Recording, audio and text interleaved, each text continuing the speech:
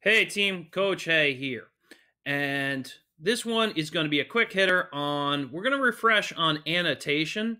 And there's a full video, a full tutorial on how to do an annotation. And that should be here and in the description. But I'm going to just do a quick overview for you guys who want a refresher before we start Unit 3 and Unit 4 respectively. Newsela is so great because not only does it have the different levels, different languages, but it has so many features that I just want you guys to utilize them so that you can get your full effect from Newsela and become better with reading comprehension. So to start with, I want you, every time I assign you an article, to open the questions first. This is really helpful because when you read the questions first, you know what you're looking for. And when you know what you're looking for, it helps with your annotation. And it becomes a cycle of success. So now that you've read your questions, you're going to get to your annotation guide. So first things first, yellow. Yellow is your most important one. When you double click, it will come up yellow. And at the start of every article, you should read your questions, and now you know what you're looking for.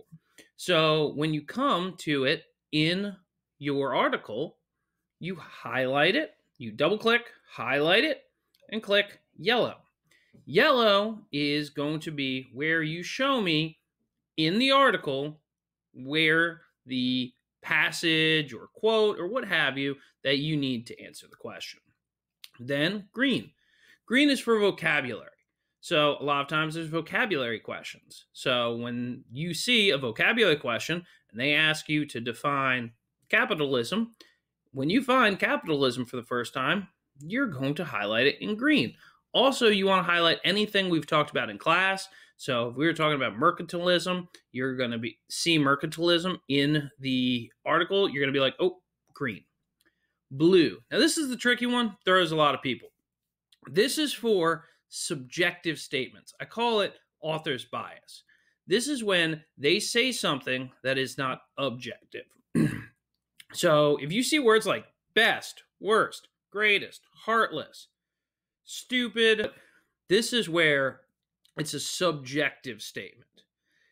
If it cannot be backed up by facts, and again, every author uses them, bests and worsts, oh, they're the greatest.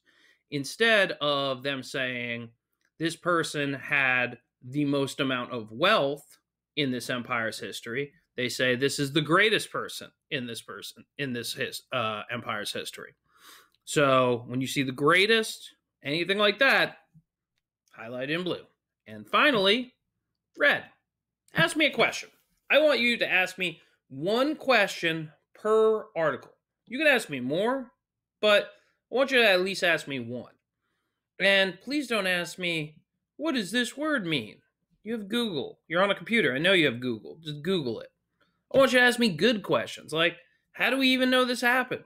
Why would people follow them? Whatever makes you curious, highlight it in red. So this has been the quick hit annotation guide.